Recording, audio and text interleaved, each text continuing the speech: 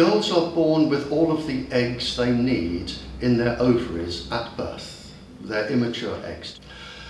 Now, if you're sitting with a transmitter in your lap, and that transmitter is transmitting through your ovaries, and the microwaves are genotoxic, there is a possibility that the microwaves can affect the genetic structure within the eggs.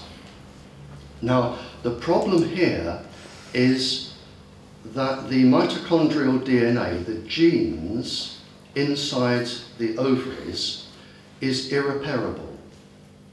So if you have a little girl who damages through this mechanism the genetic structure in one of her eggs, and she has a daughter, that daughter will carry that genetic problem.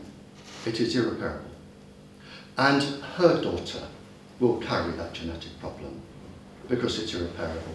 And every female forever along that line will carry that genetic problem. It is irreparable.